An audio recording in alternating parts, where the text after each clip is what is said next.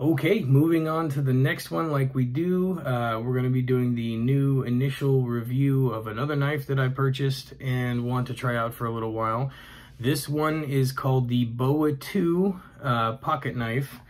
I bought this at the time that I bought that big clutch of knives off of Wish that some of you don't like me reviewing, which is fine, but in all reality, just about everything else is still packed up in boxes and I don't know exactly where it is. And this is the one that I found when I started unpacking. So this is the new knife I'm going to be trying out for the next couple weeks.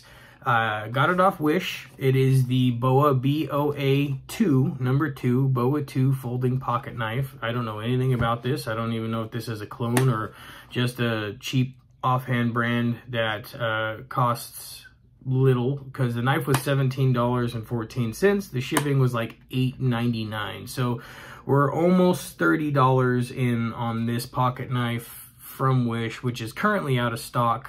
I just checked it this morning. So we'll get into the initial review. The WishBot BOA 2, that's a number 2 from Wish pocket knife. So the box is kind of cool. As knife boxes go, looks pretty standard. You've got your code with the characters up top, right? And the cool thing about this box is it's got an open magnetic flap, which keeps it closed. So I don't know, if you're a guy like me, I like boxes, I like containers. This one's kind of fun. So it comes with the foam insert, which not a lot of clone knives or junk clone knives really come with a cutout foam insert. So I'm wondering if maybe this knife is just its own brand of knife sold on Wish that isn't a clone, because this thing is beefy.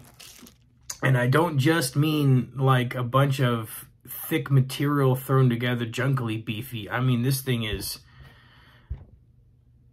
actually fairly well made.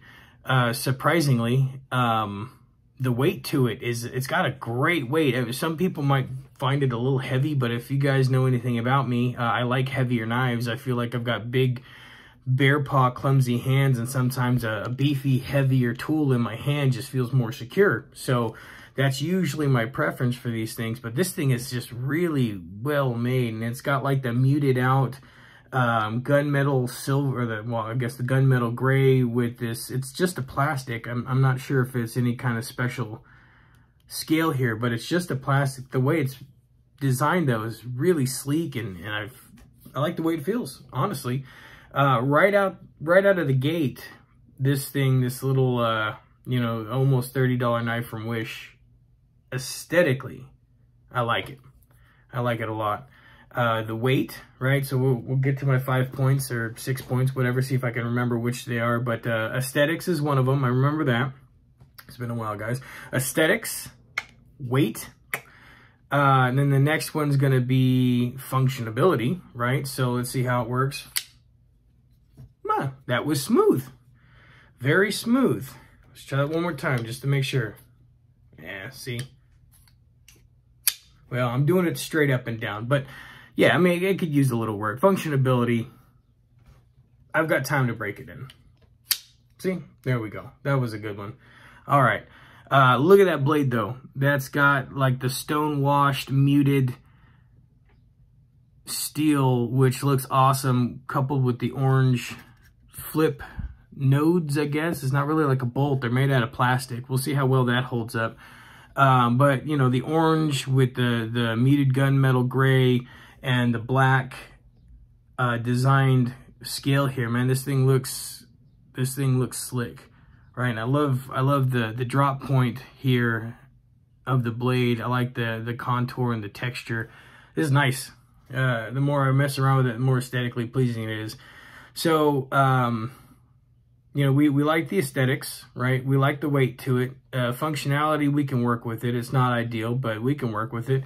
Comfortability, it does feel a little off. Like this thick piece here, the handle feels a little funny. Just like there's a little too much. Maybe if they had done the littlest concave back and pulled like a small belly, reverse belly into this, it might fit a little better.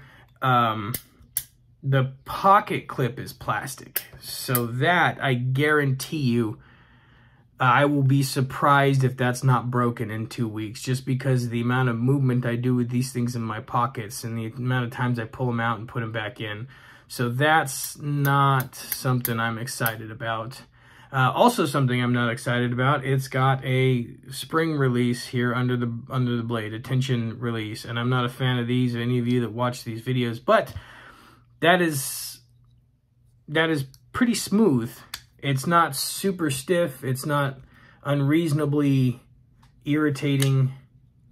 It's pretty simple. And one thing I like about this is your finger flick node on the back here serves as a de facto thumb guard for dropping the blade down, so I don't feel like I'm going to snag my thumb. And yeah, so overall, on those 4 points, weight, comfortability, aesthetics, and function, I feel like this thing's, dang. I don't want to seem like I'm just giving knives the best ratings all time, but 8 out of 10. 8 out of 10 is a good one for me. I think 8 out of 10 right now. And then I will do the sharpness test using my my famous sticky note test, which I don't really know how viable this translates over to. But this got my notes for the video, so I don't forget certain things. We're gonna cut it. I mean, it's not the sharpest bulb in the shed, this one. Definitely cuts. Could feel a little bit of tension pulling that through. And it doesn't feel that dangerously sharp out of the box. So, it's got an edge. Cuts the paper. I'll give the edge a 7 out of 10. Overall, sharpness, aesthetics, weight, functionality, and comfortability. I don't know if there was another one, a 6th point or not. It's been a while since I've done this. Oh, sturdiness. That was the other one, sturdiness. There are 6 points. This is sturdy, built like a freaking brick. I'm telling you, this thing, you could bring this to a gunfight and huck it at somebody and probably win the gunfight. It's got that kind of sturdiness and that kind of weight to it. It's going to be a good knife, I hope. We'll see, because if it doesn't cut worth a ding, then I'm going to be very disappointed in it. But right out of the box, the BOA 2, I don't know if this is official clone. I don't know if they even clone these or if these have their own just like low-end cost brand and whatever. But I bought it on Wish a long time ago in a big clutch of knives that I bought. Solid 7.5 out of 10 on this knife. And we'll see if that changes anytime soon in the next week or two. BOA, B-O-A, the number 2, currently out of stock on Wish, cost me just about $30, and my initial review right out of the box is a 7.5 out of 10, and it does look very sleek, and I am excited to try this knife out. I will hopefully see you guys back in about 2 weeks, 3 weeks on this one, and I'll let you know. Stay tuned, more videos are coming. Now that I have moved into the new house and the renovations are done, I will have more time to start researching more treasures and doing my treasure videos, as well as a lot of other topics that me and the wife have been talking about putting up on this show, Phillibuster Media. We plan on talking about all kinds of stuff, anything and everything. Stay tuned, guys. Thanks for watching. If you like these videos, please like and subscribe. Every one of those helps the channel out. We would hopefully like to grow this in the future, and videos coming will hopefully have less fluff, less fat, and less nonsensical stuff. Thank you, guys. Have a good one.